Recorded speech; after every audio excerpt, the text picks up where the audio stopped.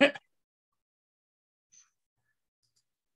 everyone, this is Ben and Scott with Connect Outdoors. We're going to go through a quick demo of the new tournament software that we have. Everything has been refreshed and redesigned to make it easier for tournament managers and also participants using the Connect Scale app to be able to track their position in tournaments when they're fishing and competing. So connectscale.app is no longer we have a message there if you go to it saying go to our new leaderboard, which is located at connectoutdoors.co. So if you go to that web page and that link, you'll see our Connect Outdoors page where we sell our scales and all of our other Connect Outdoor products. But up at the top on the main menu here, we have Connect Leaderboard. So if you click that link, this is our new landing page for the leaderboard. So we have our partner organizations that are listed here, and we'll be adding more as we come. But as a director or a tournament admin, what you're going to do is click in the top right-hand corner where it says Director Login. So you'll be able to log in here, and this will be the same email and password that you've had in the past. So I am going to, if you don't have an account, you can click here. Don't have a director account, click Register. So I'm just going to go through and go through the process of signing and creating one. And Ben, this is very user friendly versus what we've had in the past. So this enhancements that we've come up with, I feel like is going to be a win-win. Yeah, I agree. We've really been working on this about 2 years, really, and it's been in the process for this redesign. So we've got a lot of stuff coming in the way. So I just created a new director account. So right now, this is my blank screen. What I can do is I can come in and create a new tournament with this add event, or if I want to create an organization, say I'm a director of a club, a high school club, a college team, I can come in here and add this organization. So what you do is it's a very user-friendly flow for creating it. So I'm going to create one for the marina that we have, Cove Ridge Marina. And then you can say online tournaments. So this is just a description. And then you can add a logo if you want. I'll come back and do that later. But so, okay, now I've created my new organization and it's here, Cove Ridge Marina. So now we can go in and start to create our first event. So for the first event, you come in and it's a lot of the same options that we had. We've added a few new features.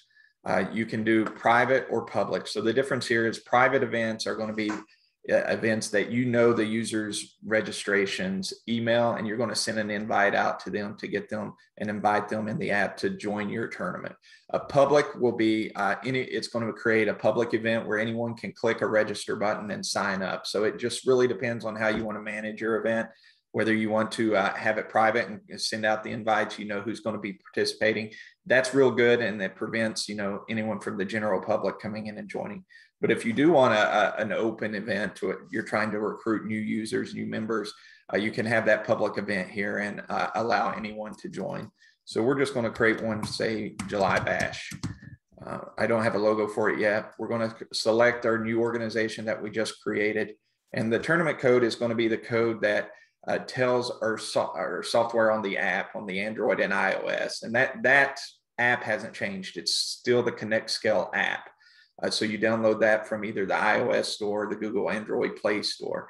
And you'll want to make sure that you have the latest version of that because we've made some enhancements in how the backend servers and everything works. So you want to make sure that you have the latest version, but we're just going to put July 92 as our code. And Ben, real quick, if to make it the easiest thing to do that I've found is just you can just remove the app and then re-add the app, and that will ensure that you have the latest and greatest version. So people that are not technical on here, basically just remove your app and just re-add it back. That's right. Yeah, best to delete it. And if you have problems, you can also reboot your phone after you've deleted it, and that clears the cache and the other information. It'll start fresh and pull everything in and get you started fresh.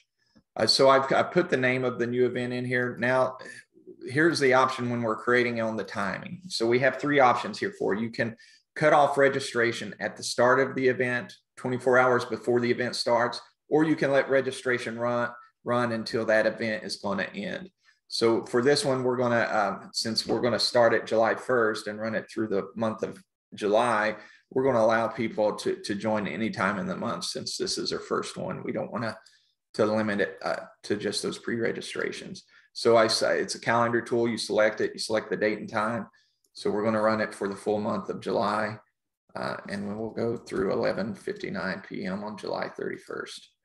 So now we've selected our time. Here's where we can select our scoring. So you have single, which is individual based events, or you can do, if you're doing a private event, you can do team events. If you're doing public right now, you don't have the option to do team events. All team events are going to be private events because you know what that team roster is going to be. So the way that we can go through that in another video, but basically what you'll have is a spreadsheet that you create with the email of the angler and the team name for that angler. And then you'll upload that CSV file to create your roster for your teams. So that's one feature that we've added to make it a lot easier to create your teams and the team names for sending those registration invites out. But for scoring types, right now we have count, weight, and length based scoring. And then you'll also notice down here the standard weight. That standard weight is using a calculation based on a formula that we've collected from the Texas Wildlife Department based on largemouth. And Scott, we're using the New York standard for smallmouth and calculating that standard weight based on length, right? Yeah, so there's 2 things. We use the Texas Fish and Game for largemouth. In other words, if the Texas Fish and Game thinks a 15-inch largemouth weighs this is what we have in our formulations, and then or in our formulas. And then the smallmouth and spotted bass are based on the New York Fish and Game calculation. So if a smallmouth is 15 inches, it weighs X. So that's the best alternate or opportunity we have right now to get those correct length to weight, biologically speaking, I guess is a good way to say it. So okay. We found a way to do it. And that's going to be an add-on sort of calculation and scoreboard for you. So you still have your traditional scoring methods. So weight, you can use the Connect scale to pull in the weight from the scale, and it's going to automatically populate. Or you can also do manually entry of the weights if everyone doesn't have the same scale. The Connect scale, you can still use this tournament software to run weight-based events. And then if you just want to run a count-based event, so who can catch the most, you would select count. And then length, of course, is more in line with what you see in the kayak industry with the length-based events. So we have that scoring type as well, to where you can have a leaderboard based on length. So for this event that we're creating as the demo here, we're going to choose length-based event. And the scoring fish limit is how many fish do you want to be calculated in that total on the leaderboard. So if you leave this blank, it's going to be everything. So Major League Fishing style. So it'll calculate every catch that's logged and entered. It's going to pull that length in, or weight if you were doing a weight-based event. And it'll total that up as a cumulative score. But for this example, we want to do just a best 5 length-based event. And then you can do a side pot here for the biggest catch competition. So what this would do is you're going to have your leaderboard for your top 5. And then we want to select this if we want to have a big catch side scoreboard. So on the big catch, we're going to do also length based for this one as well. So we've selected length on that. This top users, this is for that sideboard. So if you only want to show the top 3, the top 5, the top 10 users for that, you can select that. That way it just streamlines the leaderboard and only shows you the top for those biggest catches. So we've selected all that. We're going to do a standard weight too, just so that we have that calculation. And again, we want to do the best 5 on that as well. So now that we have that, we have the registration and payment details. So this is where you can put in your entry fee amount. And this money will, right now it's coming to Connect Outdoors and will help distribute those funds out to the tournament directors. We're working on a feature to where the directors will be able to enter their own banking account information. And this entry fee then will feed directly into your banking account through Stripe payment processing that we're working on. That feature is not quite ready yet. We're still working on it. But right now we can help and work with you on getting the entry fees to you so you can then distribute the prizes. But for this event, we're just going to have a free fun event. So we're going to put 0 as the entry fee and save that. So now that we've got all that, we've created our event. This is the new leaderboard. So now we see we have the July Bash event, starts July 1st at 12 at noon and runs through the end of the month at 11:59 Eastern. As a director and as the admin, I can come in and edit and do some new things with this new software that we have. We can manually stop the event if we decide to run it, end it early. You can, and then after you've run it, if you want to remove it from the system, you can delete that event. But now that we have this, we see it.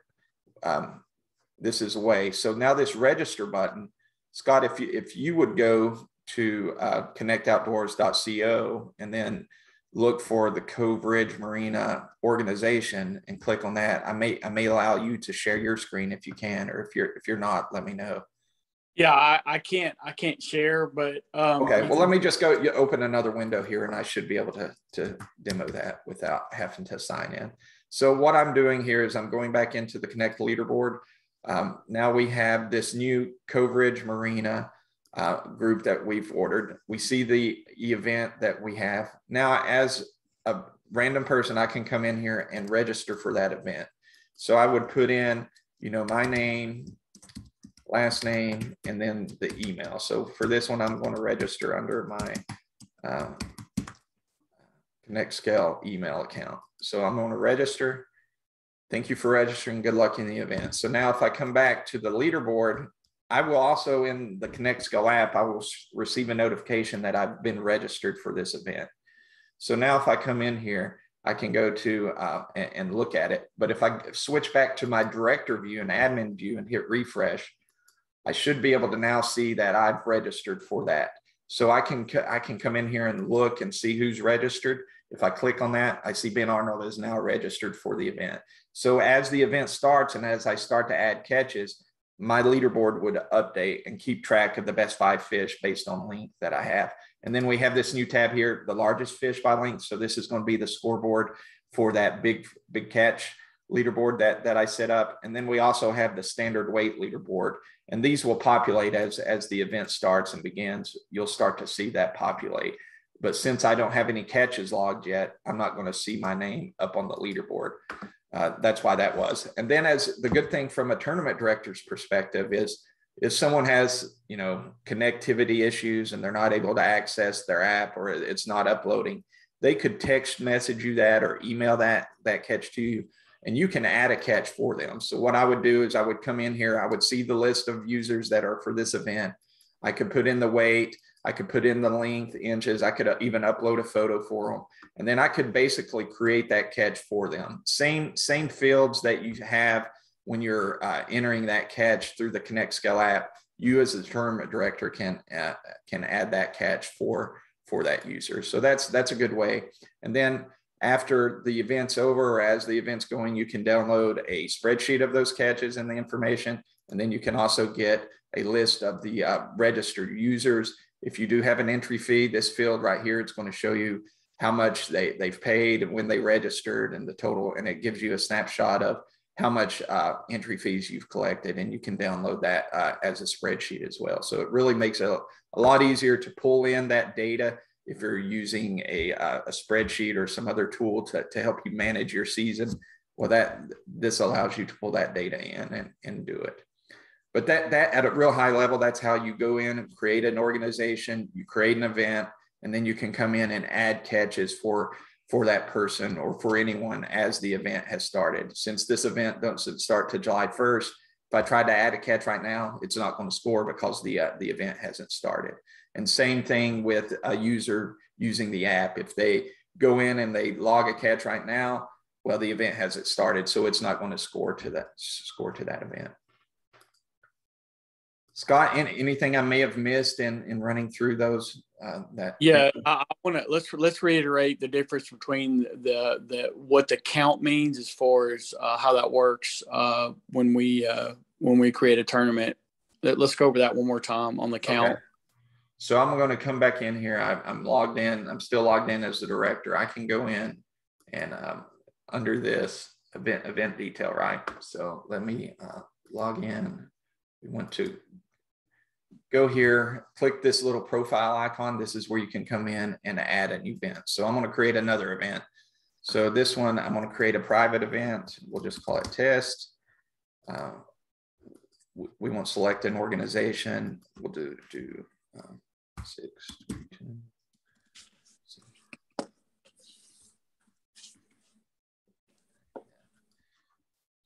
So we can register up until the event ends. Start date, we'll just select right now, noon. Actually, I want to go ahead and start it. What is the time? 10:30.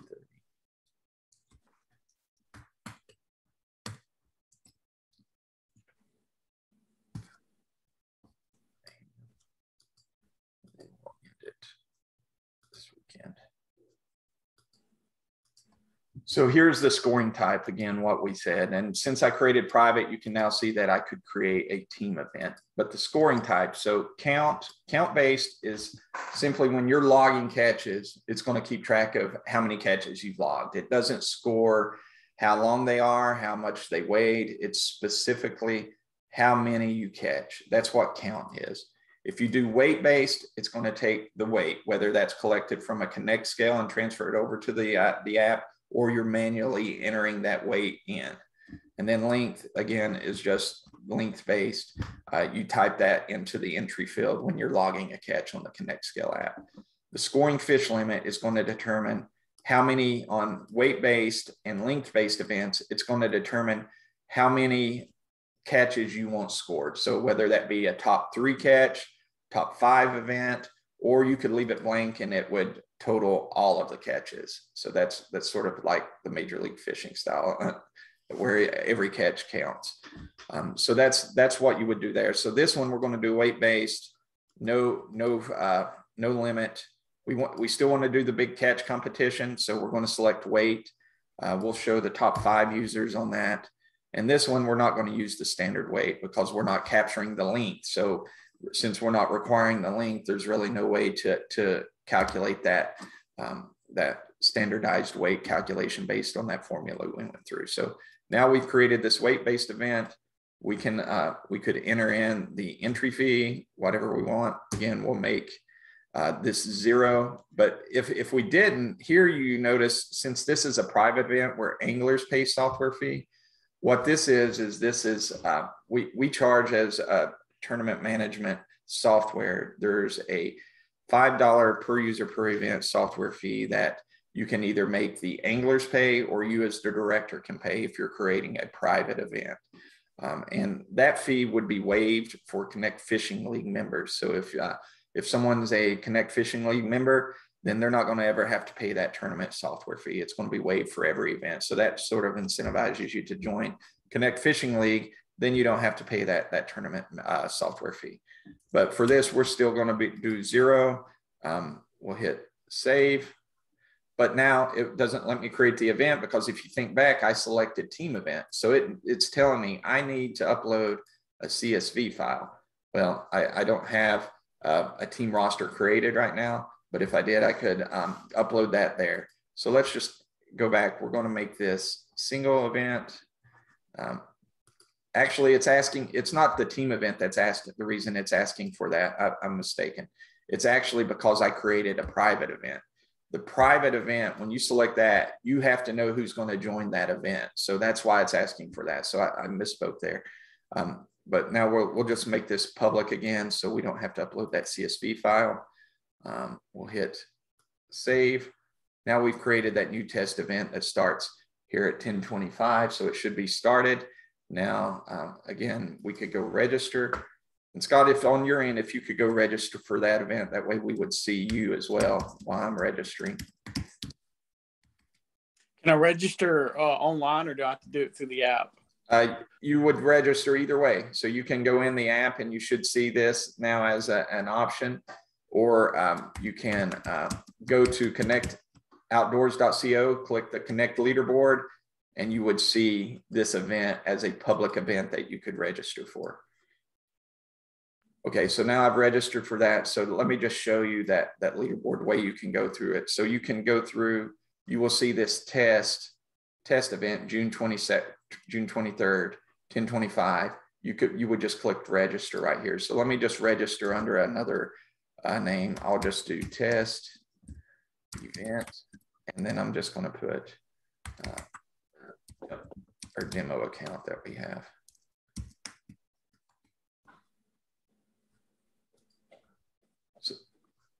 So see, it's recognizing I'm not a Connect Fishing League member with that new email account. So then it's asking for the software fee and then the credit card processing fee. So I could pay that test. I'm just going to use the demo account right now. And you can go ahead and put your credit card number in there so everybody can see it. Yeah, there we go. I just had a fraudulent account. I had to get order a new one. So I don't want to go through that again. No. If I can type. Let's see if this card was declined. Okay, so it's not allowing me. Now that we're in live event, it's not allowing me to use that test account. But were you able to register? You should be identified as a Connect Fishing League member. Which tournament was it? What was it called? Test, starting at June 23rd. Don't see anything under Connect League. I see it's not Connect League, so just go to the Connect Leaderboard. Connect Leaderboard, yeah. See the organizations. If you scroll down to tournament list, it should be the second event that you see there. Okay, test, yeah, okay, gotcha. So, click register and then use your scott@connectscale.com email. Okay. It should. Let's see if it charges you. I don't remember if you're listed as a member or not.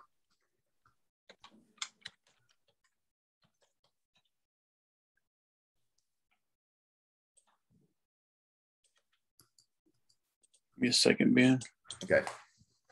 So just as he's doing that, I've now clicked back in on this profile. So this is the director profile. This is where it'll go, where you would go as a tournament director to manage your events that you've created. So now we see that I under my one email account, my tournament director account that I'm logged in with, have the July Bash, which was the length-based event that we created. And now we have this test weight event that I just created, and that we see the anglers. But if I go in, I could register for that again. Yeah, it's doing the same thing for me also, Ben. For the payment. Okay, so you can see how the software is working now. It's wanting to charge the Connect Fishing League, non-Connect Fishing League members have to pay that tournament software fee. But what we can do is we'll set that up. Once you're set up in the account, then that sort of helps manage the user flow. And what we can do too is work with you to waive that tournament software fee. So if we want to host a few promo events, we can waive that software fee, and we can get that set up on the back end. But I know we're sort of limited on time here. Hopefully going through those two examples show you how you can create, July Bash. So it's total length, best of 5 fish. And then the test of weight event is total weight of all catches. So as we could log those catches, we would be able to do that. Let me just see if I'm logged in here. Yeah, so this is just a simple demo of really, this really would not pertain to like team events and stuff like that. This is more catered toward individuals fishing. And then we'll probably do another video that shows how to update or upload rosters and stuff like that coming soon. Yeah, give us some time. This is brand new live. It's ready to go. We'll work on getting some additional videos created for the team events and show you how to upload those CSV files. But we just wanted to do this real quick demo to show you the new process flow, and hopefully it's a lot easier than for creating the events than it was in the past. And if you have any questions, reach out to me, Ben@connectscale.com or Ben@connectoutdoors.co. And Scott's available too, scott@connectscale.com, and we'll be happy to help you as you're starting to create those events. All right, guys, thanks again.